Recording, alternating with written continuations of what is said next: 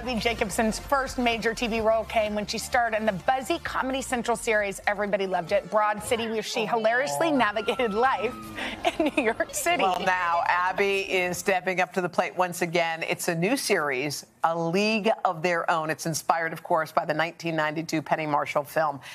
But it has a modern twist. Take a look. Why are you watching what everyone else is doing? Watch yourself. Yeah, watch yourself. No, you guys are right. I need that kind of confidence. Oh, get up there, get I wish.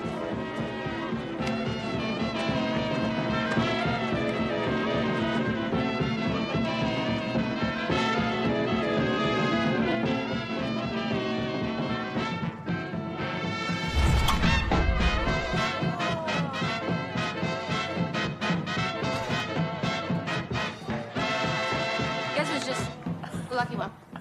Abbi! Oh, my gosh. First of all, I cannot wait to see this because I think so many of us saw the movie A League of Their Own. We always remember the characters, Rosie O'Donnell, Madonna, Gina Davis, all of those. Yes. So I was wondering before I learned about this, is what you're doing kind of a takeoff on that? It's a takeoff on that in that it is everyone that made this show. It's one of our favorite movies. I love this movie so much. So does everyone. So it's a lot of pressure. But it's inspired by the film is about the All-American Girls Professional Baseball League, and half of our story is also about that. But we really wanted to tell totally new stories and really open it up to be about a generation of women playing baseball and not just the All-American Girls League. So it's expanding, and I'm not playing a character from the film. None of us are playing a character from the film.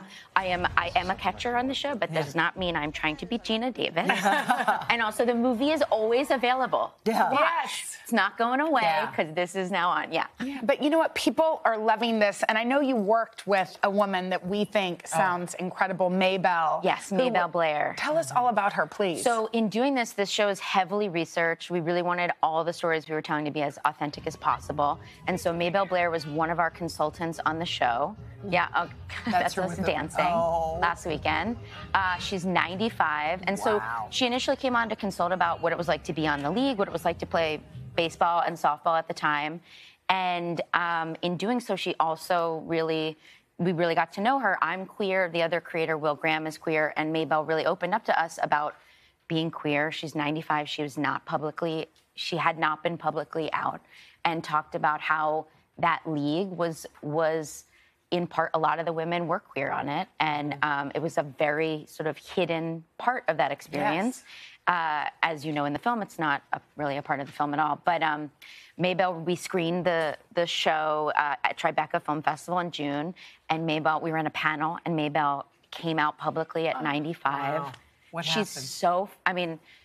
It was incredible to be there for that experience and to be part of that experience. I think it made me feel that this show is telling those stories, and it can impact people, I think, that haven't seen themselves. And for someone who's 95 to finally come out is simultaneously incredible, like for her to finally be who she is, but also I think it's pretty heartbreaking that it took 95 years for her to be who she is, and I hope that the show can kind of... Isn't that interesting that show, if not for the show, who knows if she would have come out at all. It makes me feel like it's way bigger than the show. Wow. Can we say, first of all, back to you for a second, congratulations on your engagement, Jody.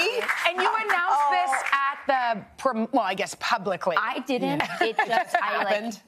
We got engaged in June, but then, you do a press, and then you're all of a sudden talking about yourself a lot. So, and this is our other favorite show, Ted Lasso. So your fiancé is going to be in the new season? She's in London right now. Wait, do you call her and say what's happening? Oh, I know all of it. No, you don't. Who is she playing? Can you tell us that?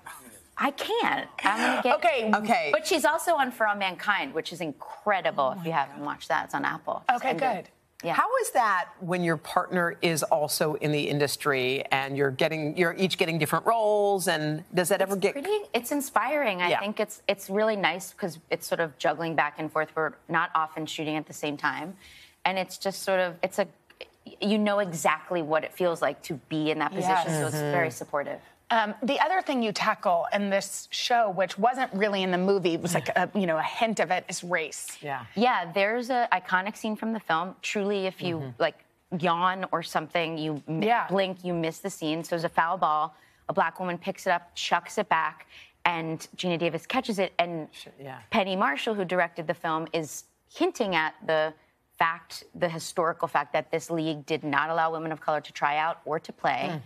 And so that's half of our show is exploring, well, what happens when that door is closed for Max, who is Shantae Adams' character on the show. What does she do to find her team? And she's inspired by 3 women, Toni Stone, Connie Morgan, and Mamie Johnson, who everyone should look them up, but if you don't, you can watch our show.